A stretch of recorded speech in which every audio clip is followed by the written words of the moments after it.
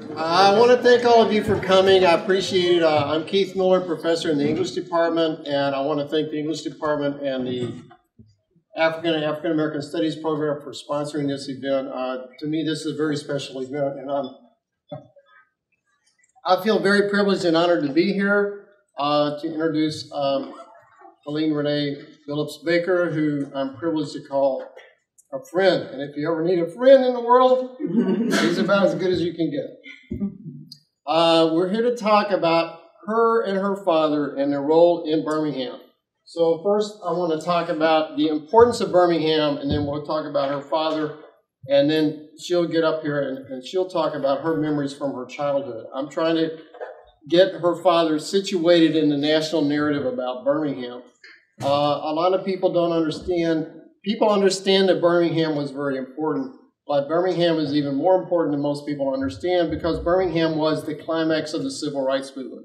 Before Birmingham, you had the Montgomery bus boycott, the lunch counter sit-ins, freedom rides, James Meredith at Ole Miss, the Little Rock Nine. So there are all these protests that were leading up toward Birmingham, or were sort of presented that way by the national news media.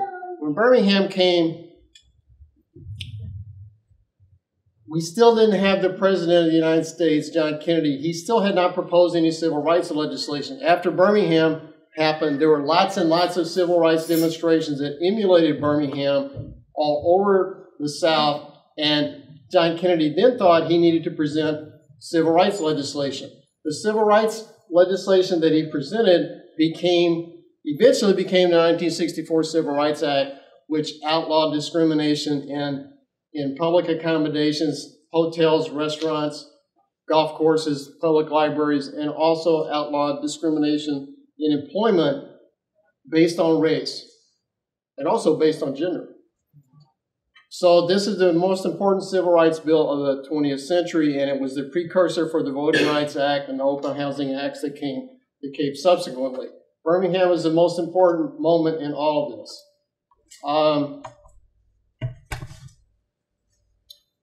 Birmingham, the movement started in 1956. In 1956, Charles Billups, Renee's father, and his friend N.H. Smith, who were co-pastors in the church, the New Pilgrim Baptist Church, and if I get any details wrong, Renee will correct me. They were among the founders of this organization, the Alabama Christian Movement for Human Rights. This organization, they agitated for racial equality. In their first statement that they made in 1956, this is their resolution, read by Reverend Smith. We Negroes should never become the enemies of white people. We are all Americans, but America was born in the struggle for freedom from tyranny and oppression. We will never bomb any homes or lynch anybody, but we must, because of history and future, march to complete freedom. And we seek guidance from our Heavenly Father and from all people, goodwill and understanding. So that was the first meeting of the Alabama Christian Movement for Human Rights in 1956. What was really important about this is that they had mass meetings every Monday night starting in 1956 up through 1963. They had mass meetings, they had songs, sermons, prayers to protest segregation. This was the only place in the South that this was happening, the mass meetings on Monday night. The mass meetings built up so much momentum, along with the protests that they did, to get Martin Luther King to go to Birmingham. The momentum built up in these mass meetings is what got King into Birmingham. One of the interesting things about the mass meetings was the people who were attending were basically the working class people. The lawyers and the insurance people, professional people in Birmingham, they didn't want demonstrations. They didn't want protests. They wanted to be nice to the white people. They had a stake in the status quo. The working class people, the maids and the janitors, people who worked in the coal mines, people who worked in the steel mills of Birmingham, those are the people who came to the mass meetings. Okay.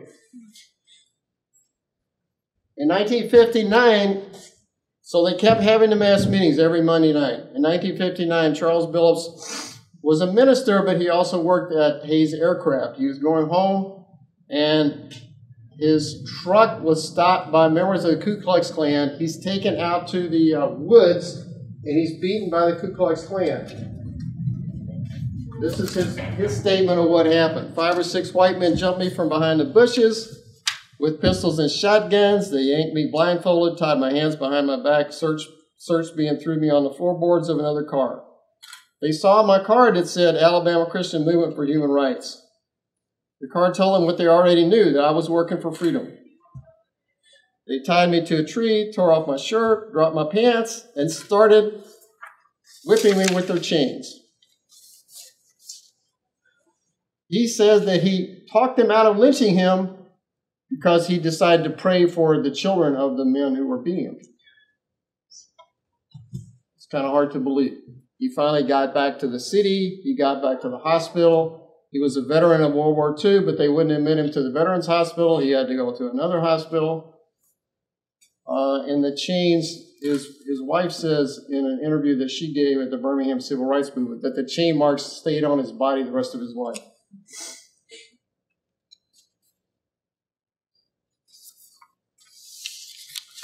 In 1963, we see the demonstrations in Birmingham.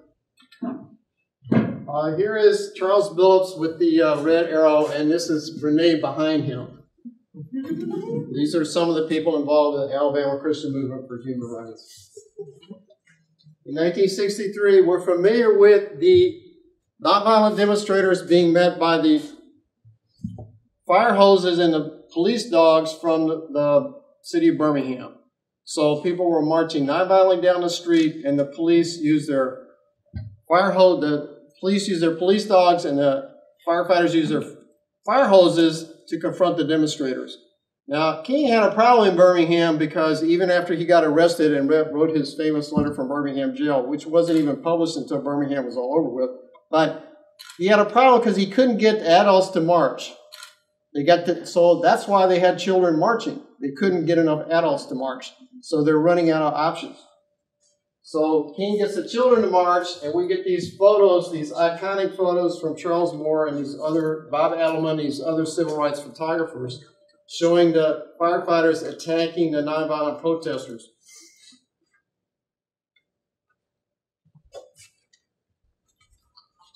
Now, one of them was named Carolyn Mall, and this is how she described it. She was one of the student protesters. The dogs terrified me. I was close enough to see they had teeth like knives. They charged at anyone close by, grabbed the children, bit their stomachs, ripped their flesh. I watched in horror as the water sent the protesters flying through the air, knocking them down, pummeling them across the street. Our bodies jerked around, and we were pressed against the building. The water stung me like a stinging whip. The pressure of the water blew a hole in my sweater. The water bruised my face and ripped off a portion of my hair. Some of the adults were, of course, upset that their children were being brutalized by the police. So, on Sunday, some of the adults were leaving church, the New Pilgrim Baptist Church, and they decided to march. The leader of the march was Charles Billups. When you read the histories of the civil rights movement, they basically give Charles Billups about 2 pages. He pops up out of nowhere and leads the march, and then he disappears. This march was really, really important. It didn't get covered that much by the national press because most of the reporters were barricaded off to the side.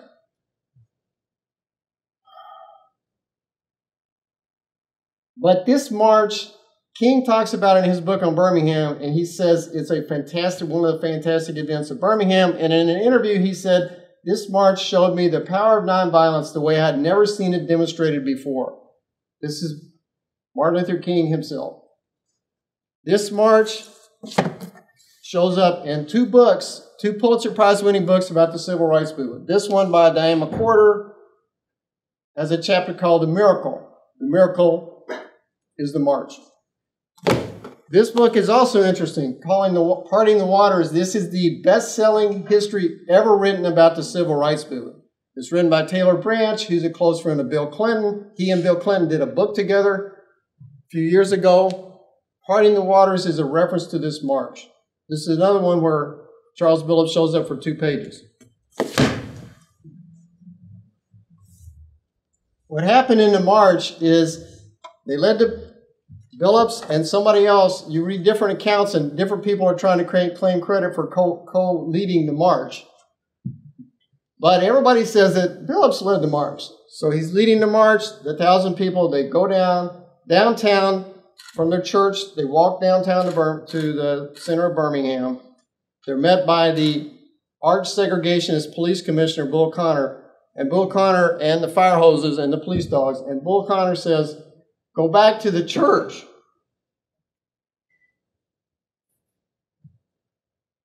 Charles Billups says, let loose the dogs, turn on the hoses. We're not going anywhere. I will stand here till I die.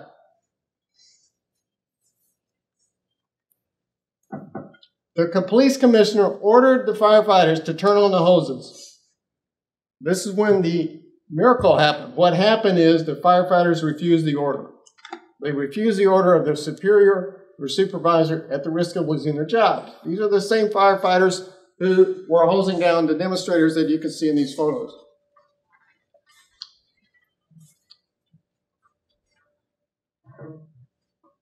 This is a photo from the march. There are not very many photos from the march, and none of them are famous. The reason is the famous photos are photos that involve violence, right? They're more dramatic.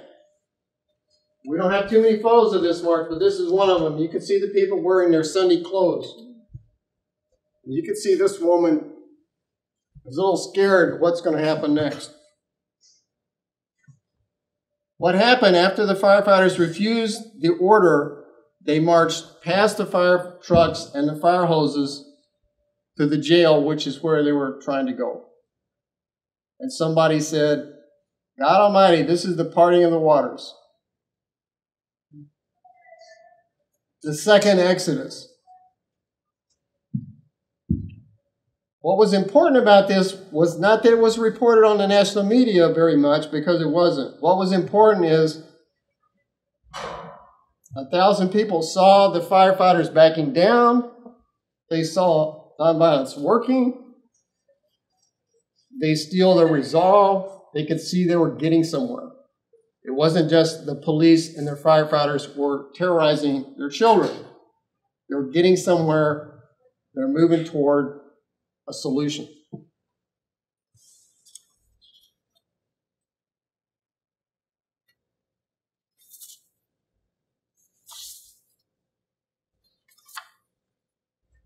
Three years later, Martin Luther King went to do his campaign in Chicago, and he invited Charles Billups to go help him in Chicago to work for civil rights in Chicago.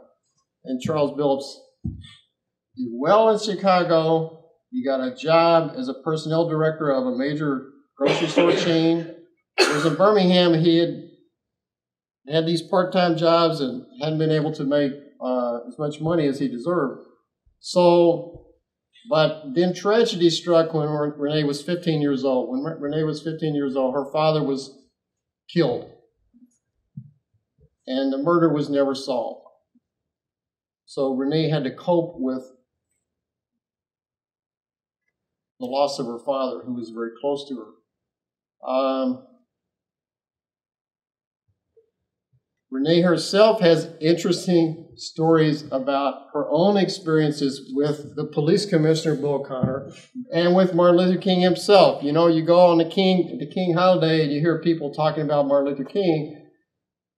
99% of them didn't know Martin Luther King. This woman actually knew Martin Luther King. She was a girl at the time, but she remembers it very well. So I want us all, you've heard enough from me, I want us all to welcome Renee Baker.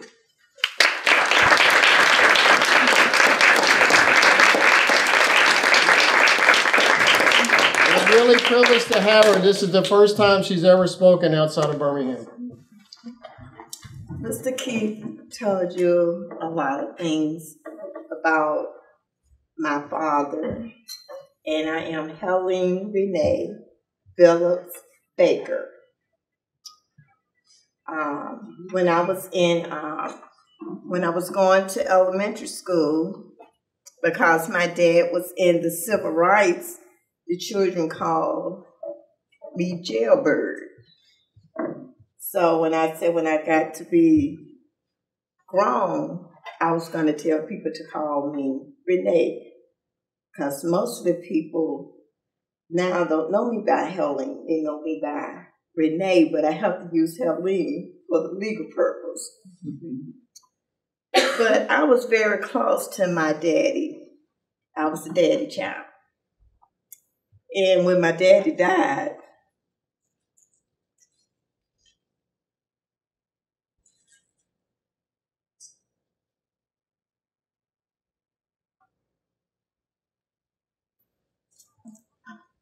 it was very hard for me to talk about civil rights. I hated civil rights. To me, it was just like a bad banana, because so many things happened in that time. The bombing, the KKK coming to our house, throwing crosses, burning crosses in the yard. We would always be running. People in the community were saying that we were going to, well, my dad was going to get everyone's home bombed, and we had to run to grandmama's house. And you know, my grandmother was taking care of 5 grandchildren, then here come 3 more. You think she wanted us to keep coming there? And you can feel when you're being mistreated. It was just so many things that went on in my life during that time. And then after our daddy died, my whole world ended. I didn't talk about civil rights. Like I told you, I hated civil rights. Anybody would tell me about civil rights, tell me to get out of my face. To me, it was terrible. I went up when I was a little girl, because I could just only tell you when I was little, not while I'm grown. But I can tell you some parts when I grew up and how I come to tell you about it now. But when I was a little girl, I always wanted to be with my daddy because I felt like he was going to get killed. Because especially when he was beaten by those KKKs. So I thought I could protect my daddy. So what I would do, I asked him, I said, Daddy, he said, it's going to be a nice march and everything's going to be all right. And I said, Daddy, can I go? Can I go? He said, yes, you can go this time. So I was all brave, just marching down the street. Well, they had them dogs out there. And that's when Martin Luther King told me, he said, you just hold my hand. And he told them to stop the march and let's pray. But my dad, he was in front of the line. He didn't know why. Really didn't no one know why we were stopping the march. We were stopped because I was crying. And Martin Luther King wanted them to pray so I can calm down. But and he told me, he said, close your eyes, and you close them tight, and we're gonna pray. I didn't do that. I closed one eye. And I kept one open. Because I still was thinking that, you know, if you always seen them dogs biting on people, I just knew the dogs was gonna come over and get me. And then another incident that we had, the police, we was some boycott papers.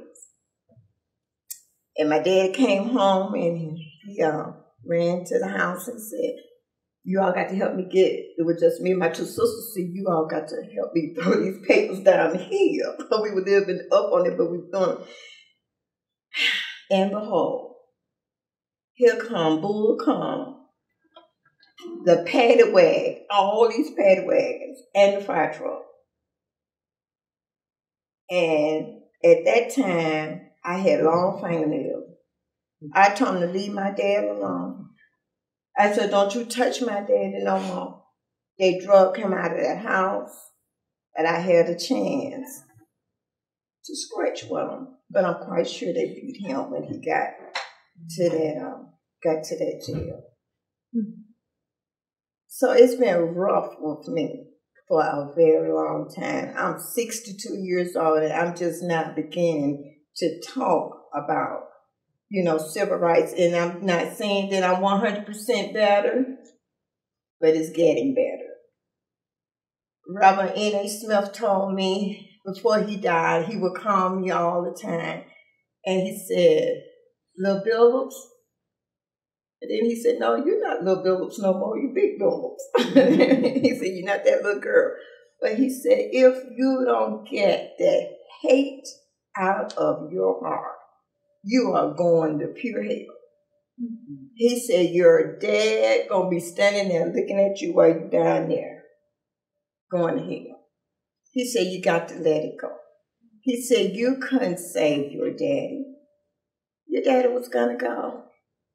It was his number came up. He was going to go. But to me, at that time, that didn't matter to me. I was mad with God. And I thank God that he loved me, because I hated him for 15 years for taking my dad away from me. Not only did I hate God, I hate a lot of people. Anybody in that civil rights, I didn't want no part, nobody. I didn't talk about it. I didn't do nothing. And I always was like with a frown in my face. When we came back to Birmingham, that I missed my daddy so bad, I would take a chair, because we live close to the cemetery. I would take a chair and sit there on his grave. And when I left home coming here, my husband told me,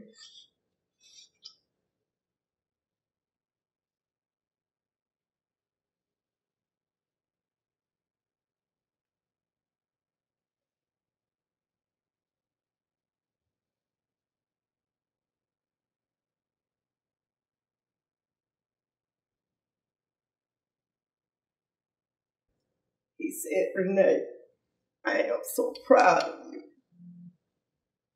From where you came from, I would have never thought that you would go to Arizona talking about your daddy." And then I always tell Mr. Keith, God can turn things around. When I had an article in the Birmingham News about the civil rights and what the KKK did to my dad, and what Martin Luther King, he gave my dad $1,000. But my dad told him, he said, "But it's a problem." He said, Renee said, "I told her that you're going to have to forgive those people." She said she's not going to forgive anyone. All she's going to do, I told her, I said, "I'm getting on a chair. I'm going to be a big girl, and I'm going to sit there and kill all, all white people." But no, I'm not in a chair killing all white people. Number one, I'm not killing no one. But God can turn things around. What's the key? See, playing a big part in it. Oh, God. See, remember I said, I'm going to kill all white people. Until all white people make me sick, But look who's helping me. He's helping me write that book. So I've come a mighty long way. No way I could have been standing up here. And when my daddy would tell me, he said, we would be riding in the car, and he would say, "Renee, there's peace. You're going to get peace one day." I said, "No, Dad, I don't get no peace." I said, "I told you to get out of there. Civil rights, they're going to kill you." He said, "No, Renee." He said, "I have to keep going, because I don't want you to go through that back door. I want a life for you. And I'm quite sure he see me now, looking down and smiling, because I'm telling you, and the reason why I just can't stand here and talk to you, because it hurt. It's still hurting. It's just like it happened yesterday. Just like yesterday. And when he got killed in Chicago, it was terrible. I thought that was the worst time of my life. I didn't even think that I would function, without him. But I did. And when I got sick, and I was mad with God for 15 years, but he saved me. I got sick and died on that operating table. And I'm a witness that I'm standing here today. I was gone. I mean, completely. And they said the heart just came back, just ticking just a little bit. And so, I said that, why God, why I'm still here? And my husband said, don't keep asking him that, because it's a reason. And I feel like that reason now, I know that reason is so I can tell about my daddy, what they ignored him. They would talk about all these people in Birmingham, what they did, and never would say anything about my dad. And my dad played a big part in that civil rights, And never said anything about anything. Only thing they would say about that miracle Sunday. But, and I could understand Reverend Shuttleworth, why you have a statue for him? Why have not a statue for my dad? My father died with KKK branded on his stomach. And I know I had 2 other sisters, but I was always with my daddy. And his stomach would hurt. I said, Daddy, what's wrong with you? And he would jump. He said, don't touch it. He said, I'm all right. But he didn't want me to touch him because it was hurting, because of that KKK was branded on his stomach. So he's not here to tell no story, but I am. I'm here to tell the story. And I know that he's proud of me, that I can stand here and tell. And there's a lot more to it, but forgive me, I just can't go through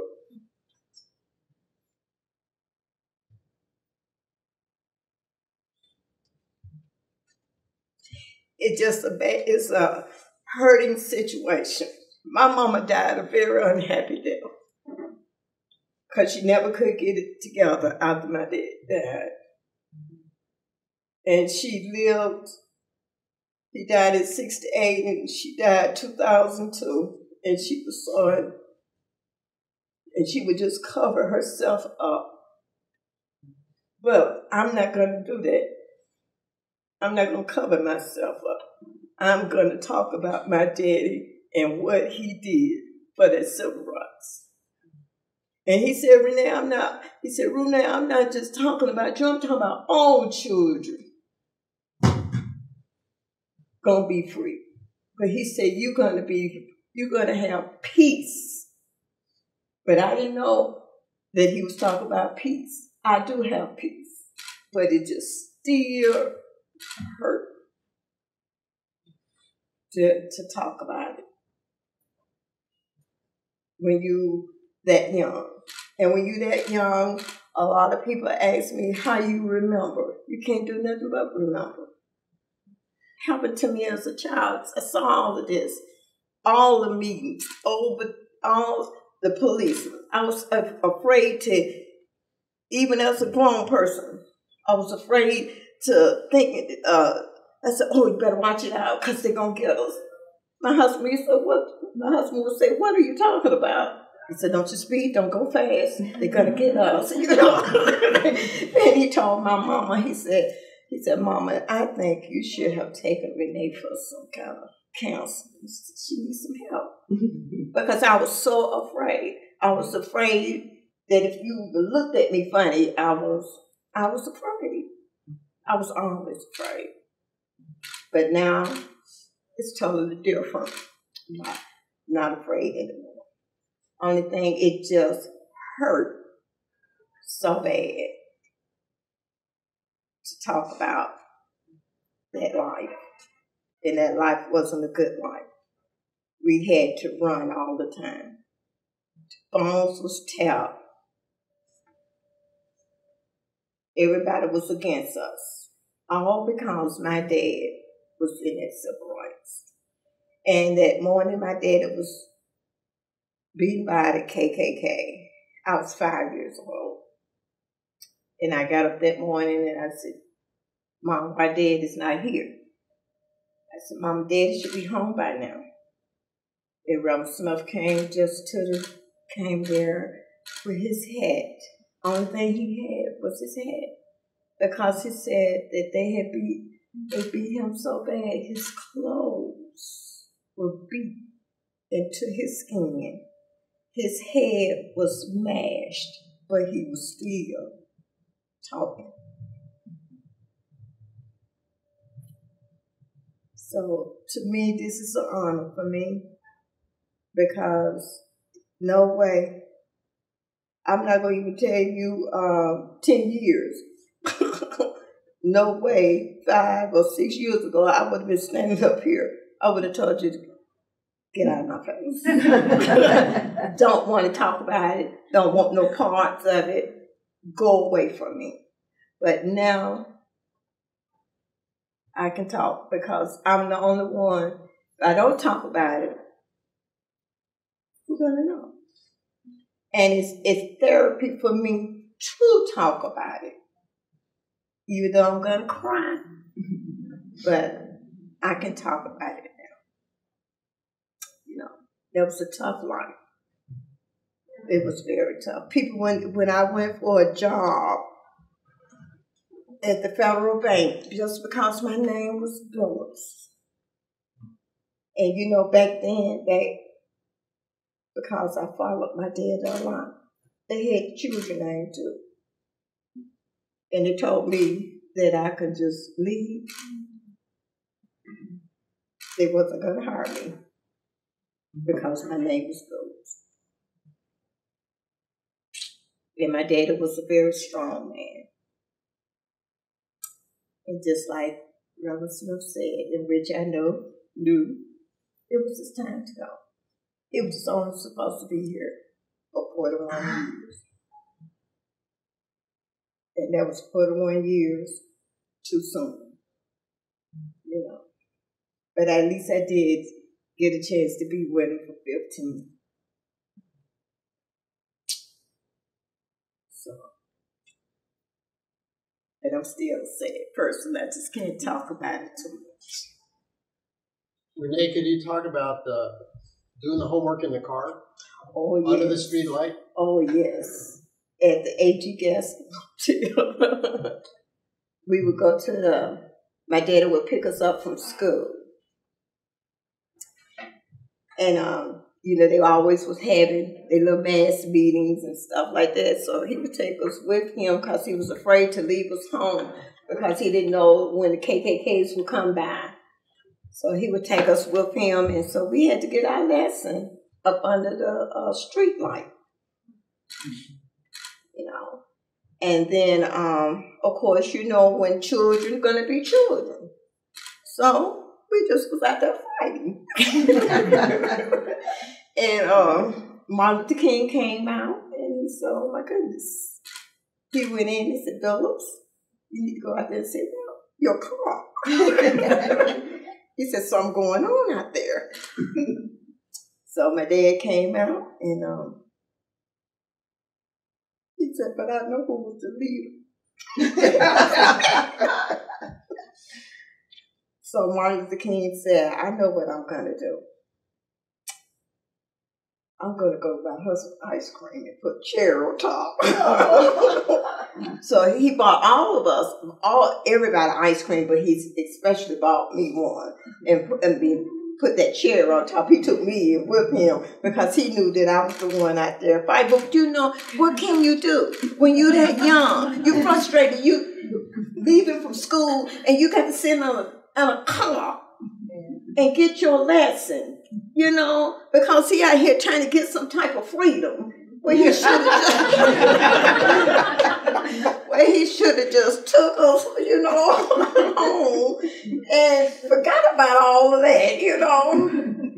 But it's some funny things, and then it's another thing. So when I came back, when Martin Luther King, when I had said I was gonna kill all white people, Martin Luther King gave my dad money to send me on a trip out of Birmingham, so I could see how other people live in another city. So we went to Cleveland on bus, me and my older sister and I. But it was the only reason why she went because I was too young to go by myself. So we went there, but the only thing I could do was look at all the different people. I said, look at those people. And I said, don't stare like that. I said, but I haven't seen that before, you know. And then I was on the bus. And at that time, you know, you had to go to the back of the bus. So when I got on the bus, I went to the back of the bus. And the bus driver stopped the bus. He said, He said, why are you going back there? I said, because that's where we have to go. We have to go to the back. He said, you don't go to the back here in Cleveland. We don't go into the back of the bus. He said, we sit up here. So, but that's all I knew, is go to the back of the bus. You get off at the back, and you get on at the back. That's what I knew. But I thank God, and I talk to all young people, please get your education. Because times have been rough. There's some people that died for you. Not only for black, for white too. And all color, you know. They gone. So now, instead of you going backwards, you need to come forward and get you a good education, because it's all open up there for you. Because when I think about the killing, especially in Birmingham, you know, and then you're afraid to say things to people but sometimes I say something, I said, my daddy, he fought for us to have our freedom. I said, he dead now, but he fought for that freedom. He said, not only for me, he said it was for everybody. Everybody. But he took me when he would call, he said there will be peace. And he was the type of person that would drive and take his hands off the steering wheel. You know, he said, but there's going to be peace for you, Renee. And my peace is now, when I can stand up here and talk to you. Talk about it. Talk about it. And that's my peace. Because I didn't have peace. And I'm not, like I said, I'm not telling you it's 100% better. But it's better than what it used to be. You know, it was better. It's better. And so. Thank you.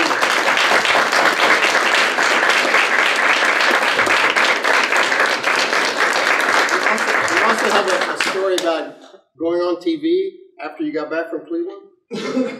Oh, yes. And we'll have some question and answer to it in a minute. Well, it's I'm still right on the thing, but anyway, when I got back from Cleveland, Reverend Shelworth, they had just integrated Phillip High School in Birmingham. So WBRC, that's the station in Birmingham, then wanted me to go first because I was the little girl. And Reverend Shelworth said, no, my daughter should go first. So it was a big thing back there. But I ended up going first, telling my story, you know, and his child went last, you know.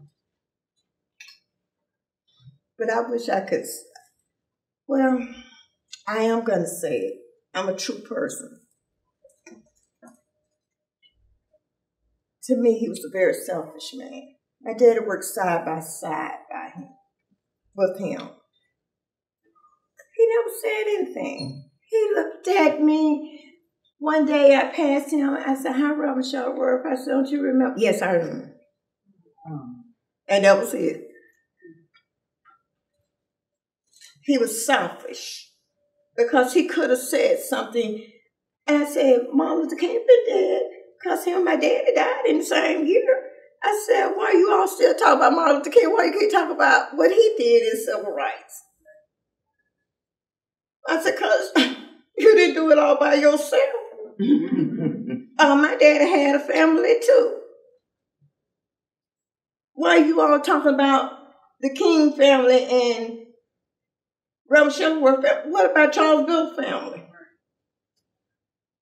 Robert Smith family? And all the other families that folks was at the margin? What about the families that when we hear this Reverend Gardner would call, that's when we knew we didn't know where Daddy was located. Reverend Gardner was the man that called tell when they was in jail. And they had been there like 2 or 3 days. And we just sitting there in that house.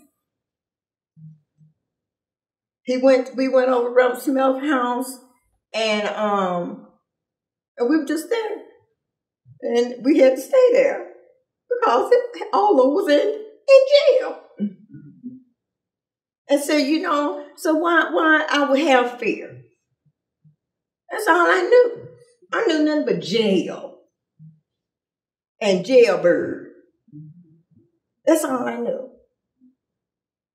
I didn't know nothing else. People come and tapping the phone. You think they the phone people, they came there to tap the phone to see what they can hear. And one incident, they had a boycott, and this is by my oldest sister. They had a boycott at Pizzitz in Birmingham, and my dad told my sister, he said, "Charlotte, please don't go there. We're going to be marching down there." But you know, my sister went anyway. And my dad told her not to go there. Not that he was trying to protect us, but he thought that maybe she wasn't strong enough to be in something like that, you know. But it was terrible, you all. Sometimes we didn't even have food to eat. It was terrible. We didn't even have clothes to wear. Because when he would go try to buy us clothes, people would sell him clothes. It was terrible. And then when you have to be scorned by your classmates and by your family, it was awful.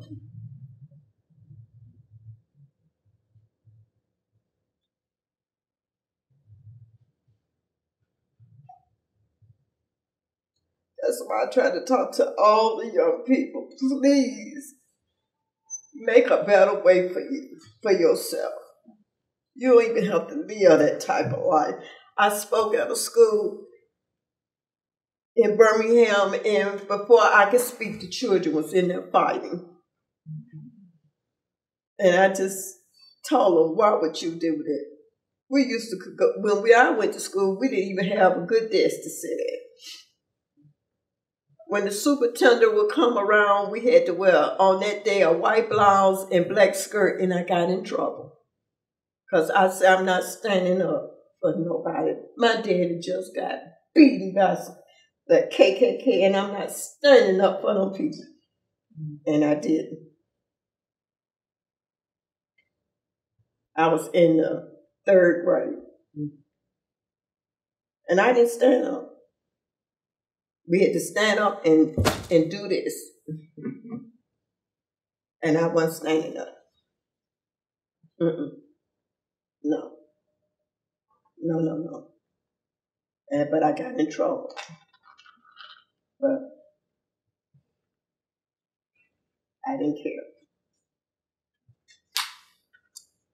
Have any questions?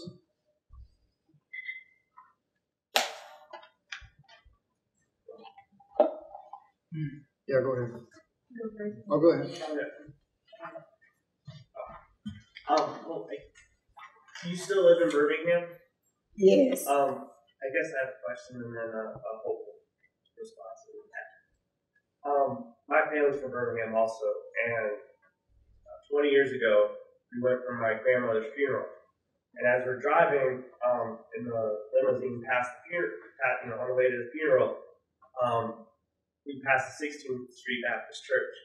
And just like that, my mother started crying. And I thought she was crying because, she had lost her mother, but she told me later that it was because of the church. Do you have any of those instantaneous moments living in Birmingham where you drive down a certain street and it automatically... Yes, I have that all the time. Mm-hmm. I have it at nighttime when I'm in my bed. I have it all the time. Have you ever thought of moving? Or? Well, my husband is retired from the military. And when he retired, I told him that I did not want to come back to Birmingham. But he said, we must go back because my mom was sick. I cried all the way from Kansas to Birmingham because I did not want to come back there. And if I could move now, but I have a son, not a birth son. He's my oldest sister's son, but I raised him. He's in prison in Alabama, and I can't leave him.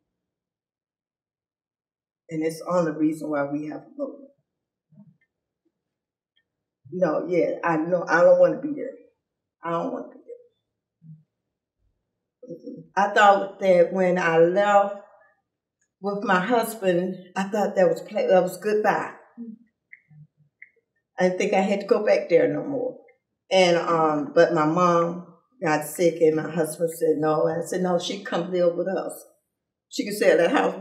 She come live with us. I don't want to go back there because that's a bad place. And really and truly, I must say,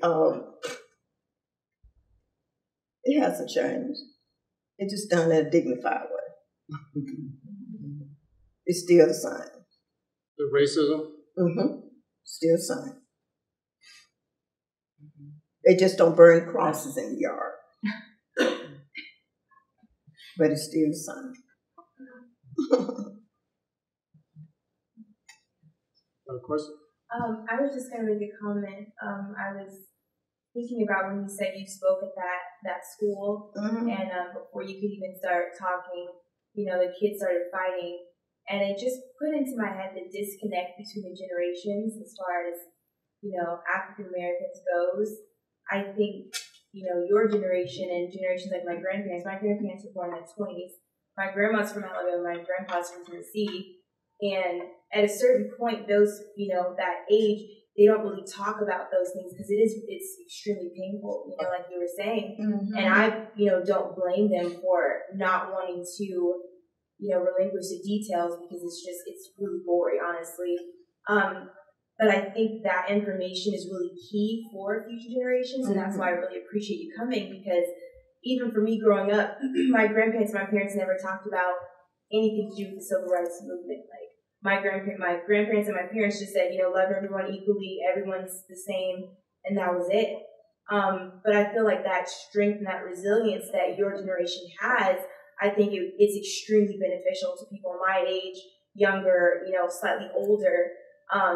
It gives us something to stand on and to feel proud of. So I think that you're really necessary. I really appreciate you. Thank you very much. And when the fight broke out, it was on a Black History, and before I could speak, before I said anything, I told him, I said, why would you want to tear up your school? And why would you hit your teacher? Mm-hmm. what is wrong with you? And that principal said, he just got up and said, you know, we need somebody like you all the time to come here. And my husband was sitting there. He said, no. He said, no. He said, because she's on her way either to the grave or to jail, you know. But that was something. See, one boy just picked the teacher up and threw him on the floor. Wow. And then when the police came, they gonna hit at the police. You know,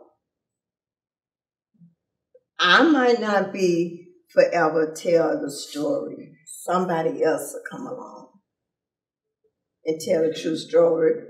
But I lived it. I lived it with my daddy. But I always told him, Daddy, get out of that civil rights. I said, because you're going to get killed. Then I used to always tell him, these people in the civil rights don't care nothing about you. I don't care nothing about your family, nothing else. Get out. And he used to say, Renee, I can't do that. Just can't do that. Because one day, you're going to get your peace. You will. And he used to sing. And my daddy couldn't sing. And he could sing that song about peace. You got to get you're gonna have peace. And he said, you're gonna be smiling. There will be peace for you. And just like I said, my peace is here. It's now. I have peace. But it's not 100%. But it's peace. It's better. Because Mr. Miller can tell you, when he came to my house, when he wanted to interview me, I told him the only way I would talk to him. It took me 5 days to answer the phone. And my husband made me answer. He said, Renee, you gotta be ashamed of yourself. I said, oh, once there's some of them people gonna get me for writing that article in the paper. And he said, no, this man is for real. You need to talk to him. And I told him the only way I would talk to him, he would have to come to my home. Because I'm not talking to him nowhere else in my home.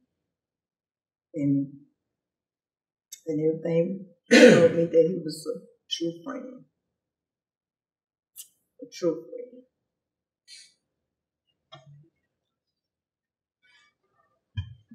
Yeah, Ronnie. Yes, you made mention of a high school in the beginning of your talk, and gets away from me the name of the high school. You tell my Phillips High School. Phillips High School. There was another school there that had a distinguished record. His name Banks High School. Is that not correct? Okay. Were they both segregated schools? Now, over the period of time, both of them have integrated to a degree.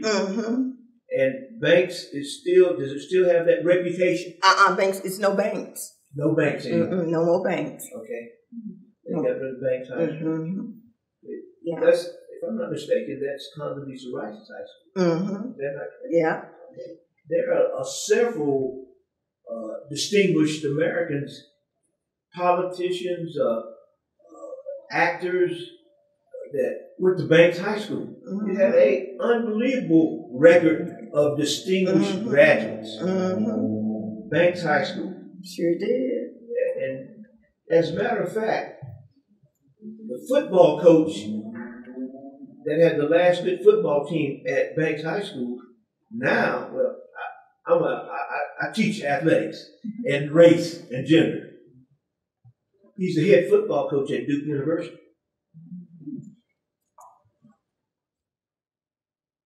And Banks High School was a high school certain people could go to. That's right.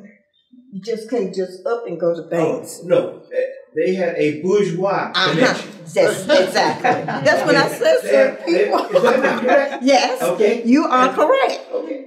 And they wanted to, hey, like when I was in the 11th grade, I walked this girl home one day, and her mother looked out the window and saw me with her. She said, "Don't be seeing him again." That's right. But that was all right. I had some other opportunities. Yeah.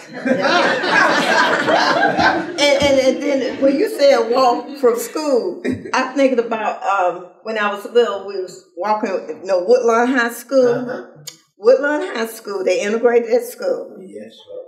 Me with Oh, let me tell you about a story about Woodlawn. Well, that's when I first got from Chicago. I'm going through this thing by Dad. And they integrated Woodlawn. Well, it changed out for Jim. And this girl called me nigger. And she kept calling me and kept calling me there. Every time we go to gym, she kept calling me there. So what I did, I packed me some Silsons. And she called me that name again, I'm going to cut her hair. And I did. I did. And she said, but when it all ended up, she said, I want to be your best friend. I guess she wanted to be, because I guess she said if she cut my hair off, we're going to be cut next. But she never called me that no more. The reason I bring up Banks High School because of its distinguished history of its graduates and the football coach. He was a Caucasian that came to Banks High School when they were still in flux about having black students and white kids playing together. And he was able to come there and bring that thing together and had a championship status team. He ended up being the head coach at Mississippi, at University of Mississippi. And he was ousted there because he had two coaches on his staff that the guy wanted him to fire. Both of them were African Americans. He refused to do so. And he left. And the last thing I'd like to ask you about is Eugene Bull Connor. He did. But he was there's a guy in this town might be your Eugene Bull Connor. But that man was something else. He would ride in that, Bull Connor would ride in the tank. He would, in that tank. There's somebody in this county that might be doing that kind of stuff. But in that tank, when they would come up there and arrest my dad, he would be in the tank. What do you have in his hand? That bull. They call him Bull Connor because he had a bull horn. They had that bull horn. That's why they call him Eugene Bull Connor. Yes. There's a question? Yeah. Yes, sir. Go ahead. How did your dad get involved with civil rights? Well, some things was terrible in Birmingham. And they was trying to get things together. See, could they get us out of the back door? They would have mass meetings. That's how he got involved. Trying to make things better. Oh, that's so sweet. See, that's what I'm talking about. I was just curious, as a little girl, I think that it's, for you, very sad that you were in so much fear that you couldn't be proud of your dad, or maybe outwardly so. Was there any part of you that was really proud of him? Oh, I was proud. I was proud of my dad. Yeah. That's why I was so hurt. I was proud of my dad. Yeah. But I just wanted him not to be in that civil rights. Right. Because I was trying to I wanted to save my daddy. I didn't want to be there. I wanted me a daddy. Not a daddy that's talking about freedom and all of that. And then you remember I was young. And I thought that he didn't have to do that. I was a daddy girl. And I wanted my daddy at home. I want to be at home like all other daddies. Every time my daddy would be in that car, all I could do is see him not being there no more. I was afraid. knew he was going to die. Because my dad was one of those people that if I'm doing it, I'm going to keep doing it. He was a strong man. He was very strong. And he was proud of what he was doing. And I cried many, many nights that my dad, where is my dad? Where is he tonight? And then Reverend Cardinal would come up and say he's in jail. Do you have any photographs that your father may have left from the march or from that time period? Yes, I had some, but my oldest sister, my mom, after my father died, my mom just didn't care no more, and my sister just took them places and destroyed everything, you know. Was your mother involved in this? Oh, no. Mm-hmm. No. Most wives, they weren't. They wasn't involved. They had to stay at home with us, with children. They was out there getting freedom. I have another question regarding, I like photographs and graphic images from the past. I like these black and white photos. So, as you may know, there's this movie that was done a few years ago called The Loving Story about Mildred and Richard Loving, the interracial couple. Mm-hmm. And that movie has photographs and movie footage from the 1960s that people didn't even know about all of these years. And so it's just being publicly made known in this film. So I'm wondering, when you do your book, how would you incorporate those important photographs? Well, when I do my book is going to be about my story. Well, right. You, with the story, for example, you have that nice photograph of when you were a little girl with your father. So I'm asking about those photographs that would be a part of you. Yeah.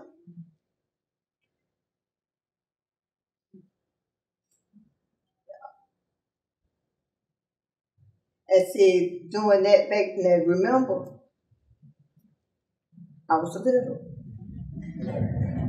And back during that time, and even it just not taking me where I would talk about. I didn't really pay any of that stuff no attention. I tried to block it out of my head. And right now, when Easter come up, even though it's not Jesus, but I think about my dad, because he was beat down just like that. He just wasn't on the cross. He was on a tree. They tied him with wire and beat him like he was nothing and threw him down a hill.